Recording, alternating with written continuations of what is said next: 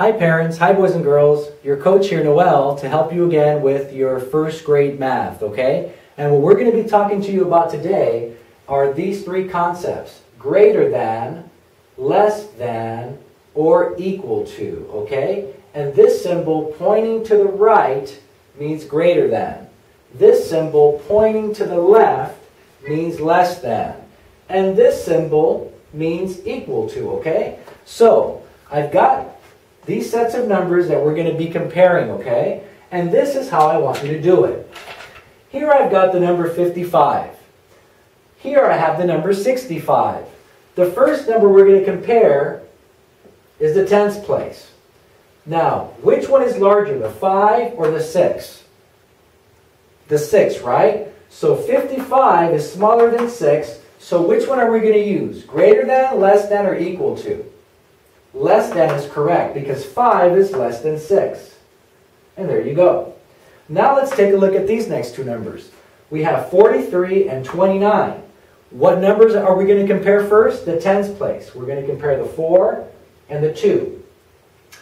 Is the 4 bigger than or smaller than the 2? It's bigger than the 2, right? So what am I going to use? Greater than, less than, or equal to?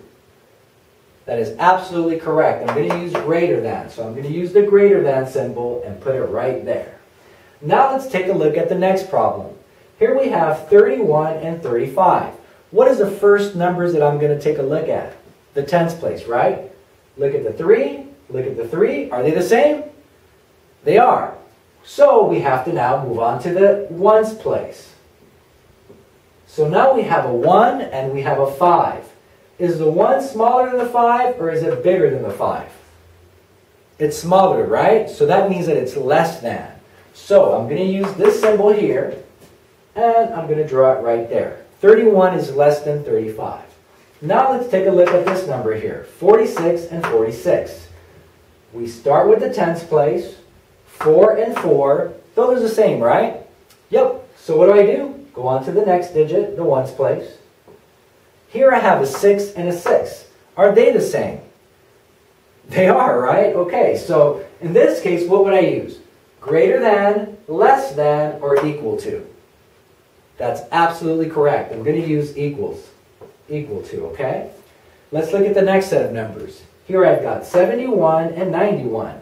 What digit do I look at first? The tens place, right? Look at the 7, look at the 9. Is 7 bigger or smaller than 9? Is it greater than or less than 9? 7 is less than 9, right? So which symbol am I going to use? Less than this one, right? Yes. Okay. Put that one right there. And we have one last example. Here I've got 24 and 21. Let's look at the tens place first. We have a 2 and a 2. Same number, so what do? I go on to the ones place. Look at the ones place.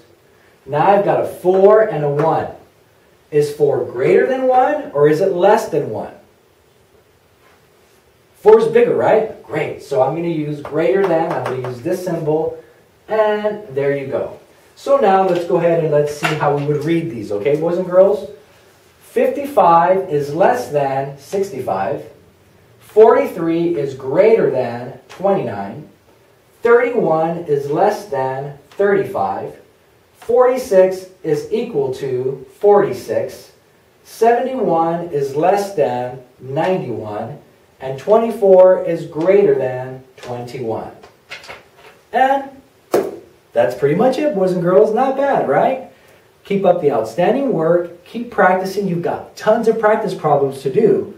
But I know you're enjoying it because you're an outstanding student and you always try your absolute best.